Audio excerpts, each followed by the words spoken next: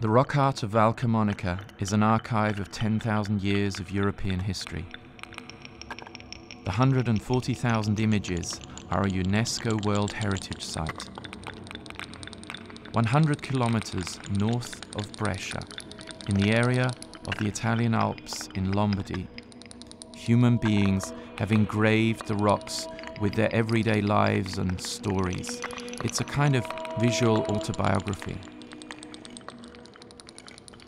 With the use of multimedia, the Bitotti project has actually brought these images to life.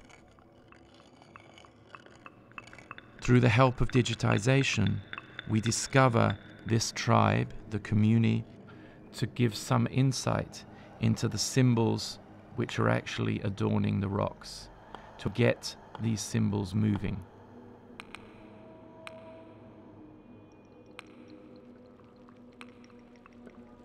These images, created by humans, depict animals to tell stories such as hunting and aspects of everyday life. Computer visual science, film, 3D and graphic design are used to explore this ancient prehistoric art form.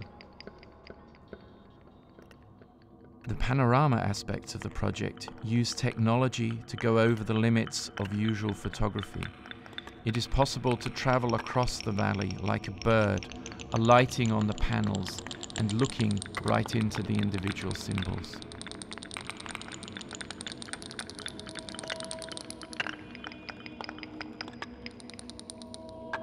The touchscreen technology developed by the University of Applied Sciences in St. Pölten allows visitors to interact with the rock art, to discover with their fingers, and to explore the art in a tactile manner, impossible up till now.